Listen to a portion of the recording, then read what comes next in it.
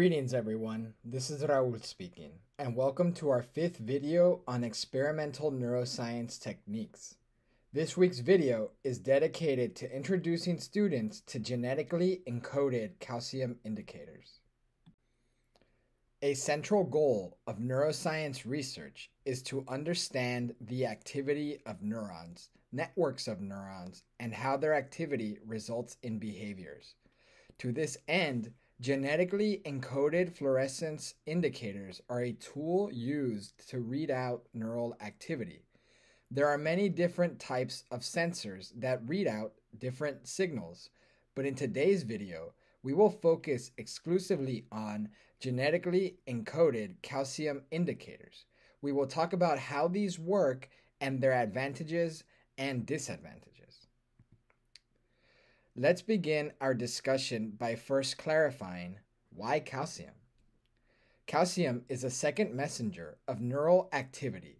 Increases in activity induce the influx of calcium through many different routes. So, as you can see in the image below, under resting conditions, the cytoplasmic concentration of calcium is relatively low.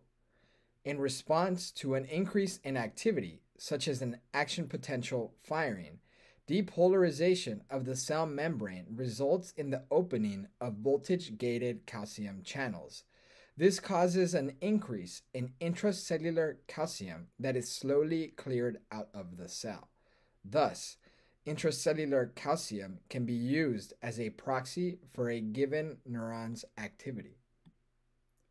There are many types of fluorescent calcium indicators with many different types of fluorescence mechanisms.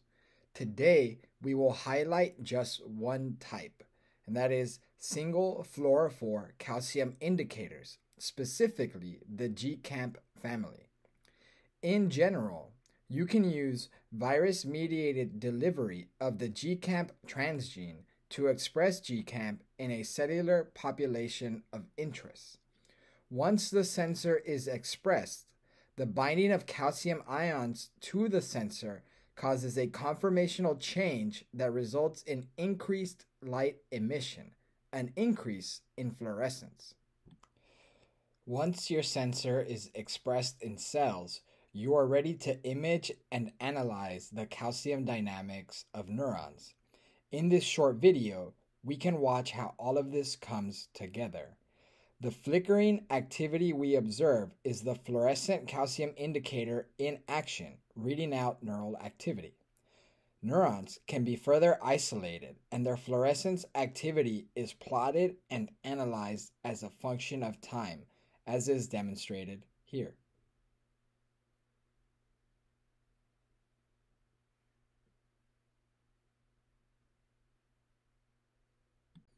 Both calcium imaging and electrophysiological techniques allow you to interrogate neural activity at many scales in vitro and in vivo.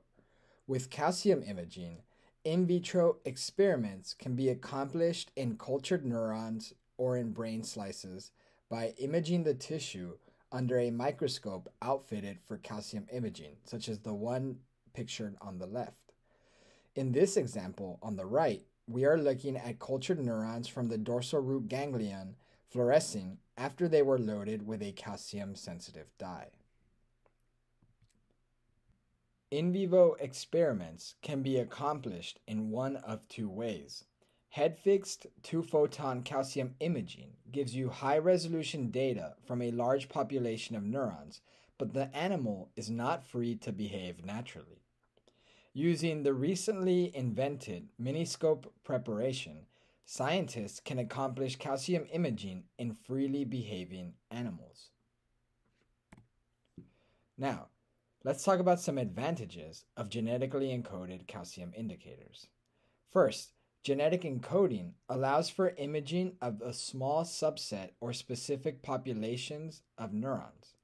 In vivo electrophysiology cannot achieve this degree of cell type specificity.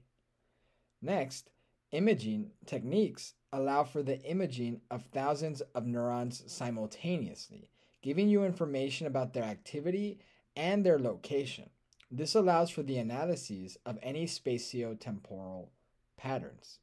Lastly, these techniques tend to be minimally invasive. Unlike the implantation of electrodes, imaging can usually be accomplished through a thinned skull or a cranial window. Lastly, let's discuss the disadvantages of genetically encoded calcium indicators. First, these sensors do not report some of the smaller scale features of a neuron's activity. For example, you cannot ascertain the activation of specific receptors or specific currents or hyperpolarizing events from calcium imaging alone.